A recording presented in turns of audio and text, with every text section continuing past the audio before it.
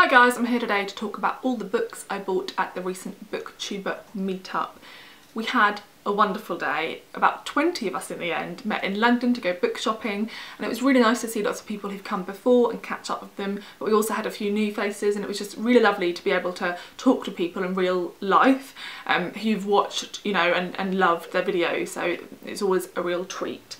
And what I particularly love about it is I love going book shopping by myself, and I love going book shopping with just a couple of friends, but to go book shopping with that many people is just like recommendation central. People are so happy to recommend books to each other, take recommendations, and people are like excited together when they find a book they've been looking for or they love the sound of. So it's just a really lovely day and I had a glorious time. So the first bookshop we went in was Gave the Word.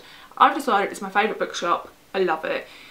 There is books in there that I've heard of, but there's so many books in there I haven't heard of. They have lots of books by indie presses from the UK and from other countries, which you don't often see, I don't think, in bookshops. They also have a real mix of types of books. They have a massive non-fiction section, a great section of graphic novels, a really good teen section, just a real mix. The staff are so friendly, so helpful, and I just love the vibe and the set out of the shop. So I love everything about it, and I bought quite a few books from there. So I wanted to buy loads of graphic novels, but I stopped myself because of the weight of carrying them around London all day. So I bought two in the end that I'd seen Jenn talk about and recommend. The first one is Bingo Love. I think this is a standalone graphic novel, and this is written by T. Franklin, Jenn St-Onge and Joy San. And this is about two women who meet and fall in love at church bingo in 1963, and then they break up and then reunite 50 years later. So we follow their story. This just looks super cutesy and I'm really excited to read it. There's that one. The next one is volume 1. So this is going to be a series, and this is Moonstruck by Grace Eillis and Shae Beagle. And it says it's volume 1 and it's called Magic to Brew. This is set in a little college town, and it follows fantasy creatures who live cosy normal lives right alongside humans. And they're all like different types of fantastical creatures, like werewolves and maybe vampires. I don't know, it just looks really cute. I love the artwork and I'm super excited to follow these two girls' romance. So there's that one. Then I picked up a YA book which I've heard quite a few people say is amazing, and that's We Are Okay by Nina LaCour. I was originally drawn to this when I saw it because of the cover, and then I heard loads of people talk about it in review videos, and so I had it on my radar as a book I wanted to pick up. So when I saw it in there I thought, you know what, I'm going to give it a go. So this is following a girl called Maren who hasn't spoken to anyone from her old life since the day she left everything behind. And now, a month later, she waits in her empty dorm, and her old friend is coming to visit, and she's going to be forced to like recollect everything that happened. So that's quite a vague plot synopsis, but I think this is probably more character driven than a lot of sort of popular teen novels, and it sounds like one I could really enjoy. So I'm excited for this one, and I'll probably pick this one up quite soon because it looks like it's going to be quite a quick read. This next one I am so excited about. So I saw the cover because they had this one standing face out. It's called Willa and Hesper by Amy Feltman, and I thought, that is stunning, I need to read what it's about. And then I opened it, and it says it follows a whirlwind romance between two women called Willa and Hesper who meet in Brooklyn. And it follows their family history. So one of them goes back to Georgia, and one of them goes back to Poland to look into her family's history involved with the Holocaust. And it says it's told from alternating perspectives, ends in the shadow of Trump's presidency. It's a soul-piercing debut that explores the intertwining of past and present, queerness and coming of age in uncertain times. I love the sound of all of that, but at the top of the blurb they had a paragraph from the book, and it is beautifully written, and that is what like just made me be like, I don't even care what the reviews are, what people are saying, I'm going to pick this one up. So this only just came out I think a month or so ago, and it's from a, I don't know if they're an indie press, but they're a US press, so I probably won't be able to get hold of this easily here. So I picked it up and I'm hoping to love this one. It has loads of things in it that I really enjoy. It sounds like it's really character focused and the language is beautiful, so there's that. Then I saw a book facing outwards again by this author who is called V.G. Lee, and it was actually a different book, a new one that was a short story collection, but I decided not to pick that one up because I've been quite bad lately at reading short story collections. But I did see that she had a few novels on the shelves as well, and this was one of them, and this is called Always You, Edina. So this is one of those covers where I'm like unsure if I love it or really don't like it. I'm bordering on thinking I love it. It's really strong, it's quite different, but yeah, unsure. Let me know your thoughts. So this is by Indie Press in the UK, and this is set in 1960s Birmingham, and it follows a young girl's coming of age story, and it's very much focused on her aunt Edina and her father and one of his friends and their relationships, and it says it comprehends the tragic repercussions their relationship will have on the families. So I think there's going to be a gay romance, and I'm not sure if that's going to be with the father and his friend or something to do with the aunt, but it sounds like this is going to be a real beautiful coming of age family story. And as I've said before, I'm really looking out for stories that are set in parts of England other than London. I think it's quite rare to find a story that's set in Birmingham, so I'm excited for this one. This next one is the last one I picked up there, and to be honest I was at the till and then I saw this glorious cover out the corner of my eye.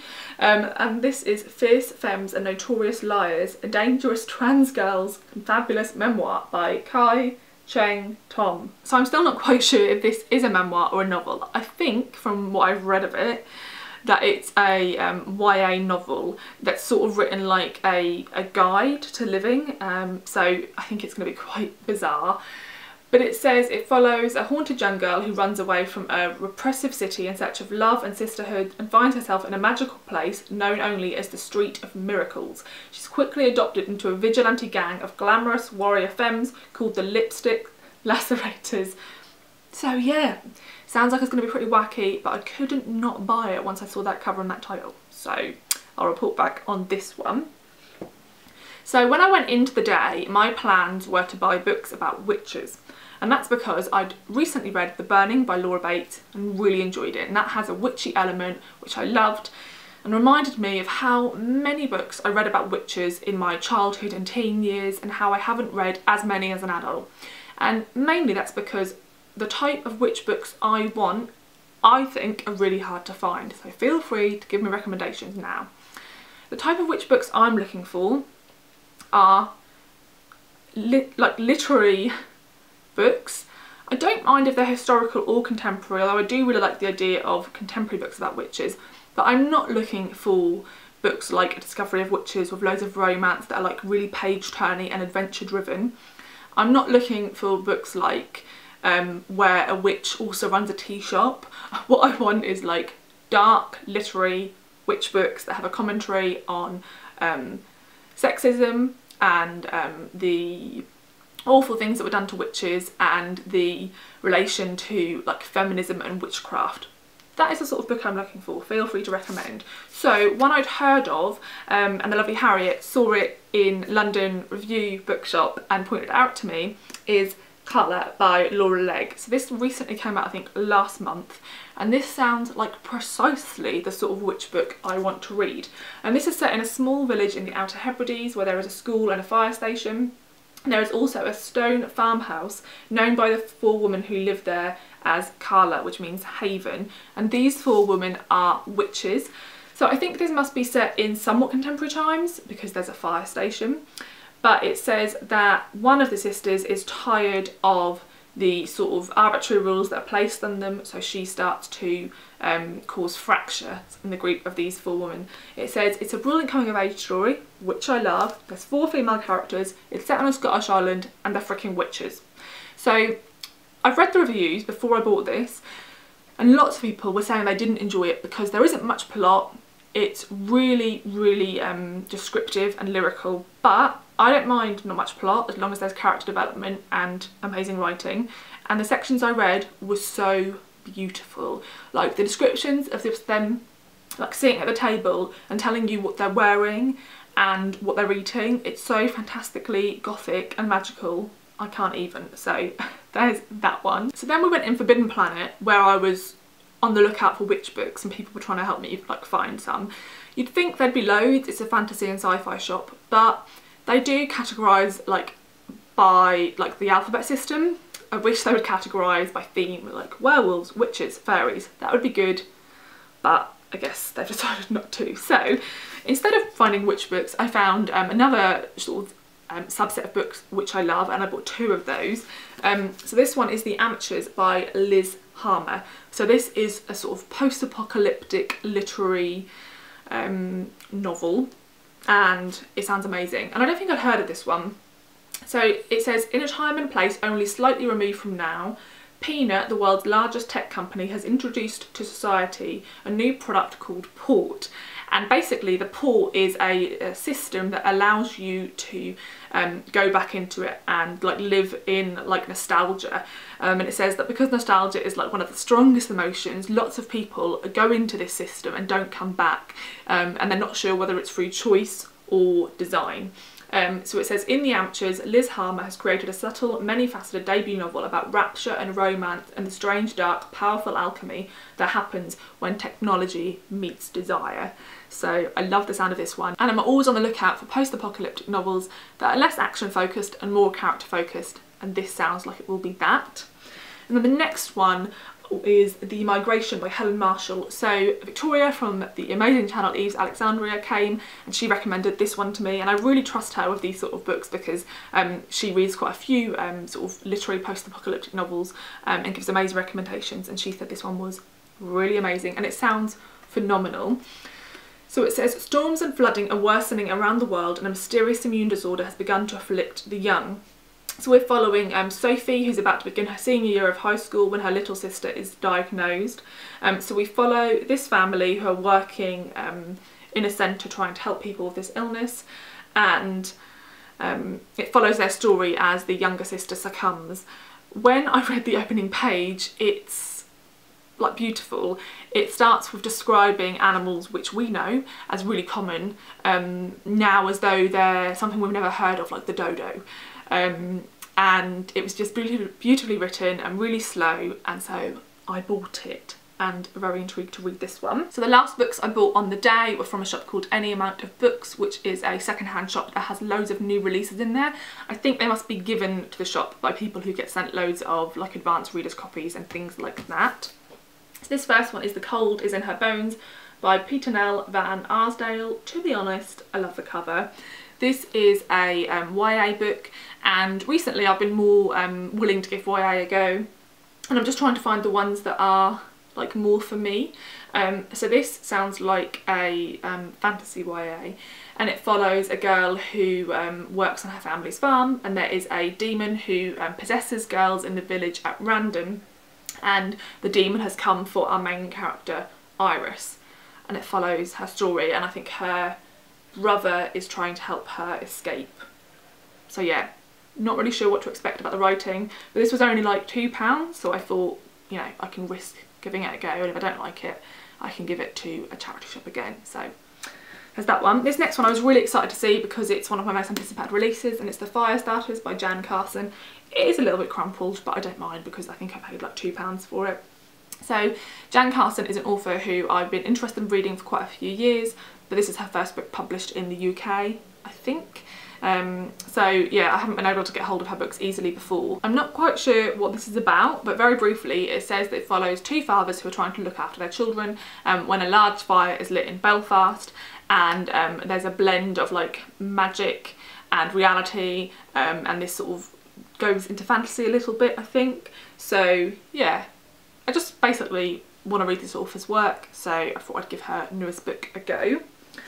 And then the last book I picked up in there I was so happy to see because I'd thought about buying it earlier in the day when I saw it full price somewhere, but I'd stopped myself because I have a lot of nature non-fiction books that I haven't read, and I was like, I'm not going to let myself buy another one. And then I saw this as an advanced reader's copy for £1, so I thought, you know, it's meant to be. This is Out of the Woods by Luke Turner. So it says that since his childhood he's been battling lots of demons to do with his religious upbringing, lots of sexual abuse, and also his bisexuality. And after a significant relationship ends, he sort of starts to go into free fall, and so he decides to take himself off to Epping Forest and sort of get himself into nature and sort of escape from his everyday sort of structured life to see if that helps. And this is an exploration of that forest and how it makes him feel. So I'm hoping this will be really beautiful. It's been getting rave reviews from lots of other nature writers, and I love any books that are set in forests. So there you go, there's that one. And then right at the end of the day, we were sitting in Foyles having a cup of tea, and I needed to run off, so I didn't really have time to buy any more books. And I decided I'd failed quite spectacularly at buying witch books. So I decided to go online and just order a few, because by this point my bags were ridiculously full. I couldn't possibly carry any more books, so I ordered a few, and I'm just going to talk about them now. They haven't arrived yet, but I thought I'll put all the witch books in one video. So the first one is a non-fiction book. It came out last year, and I got it out from the library and sort of ran out of time to read it. It's called The Witch, A History of Fear from Ancient Times to the Present, and it's by Ronald Hutton. I heard really great things about it. It's got really high ratings and the reviews were really positive. And what I heard was that lots of books that write about witches really focus on the Salem witch trials, and this one doesn't. It's much more broad in scope, and I think has quite a strong focus on Britain and what happened to witches here. So I'm really interested in this one, and I'm hoping it will give me a good grounding for like understanding more of the nuances in novels that have witches in.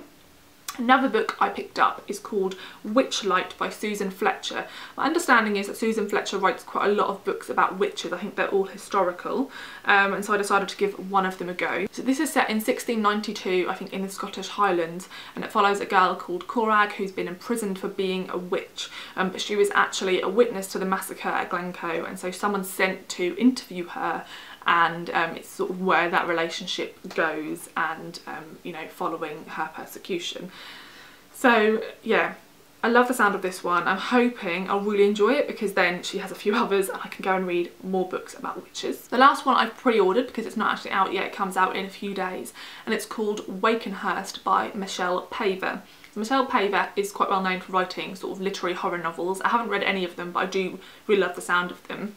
And basically I saw Victoria from Eve's Alexandria buying a copy of this, and I asked to have a look at it and read the blurb, and I saw 3 words which made me desperately need it. One of those was witches, one of those was Suffolk, which is where I'm from, and one of those was Gothic, and I was like, yep, I need this book, so I've pre-ordered it.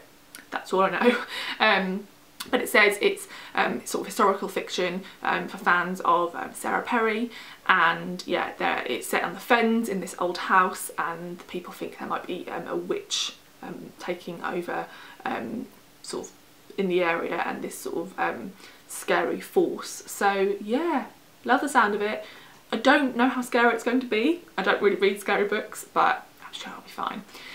So yeah, those are all the books I've picked up in the last few days. Do let me know if you have any witch book recommendations, because I need loads more. And also let me know if you've read any of these, what your thoughts are on them, and also let me know what books you're excited about reading and you've picked up recently. Thanks for watching, and I'll see you in the next video. Bye!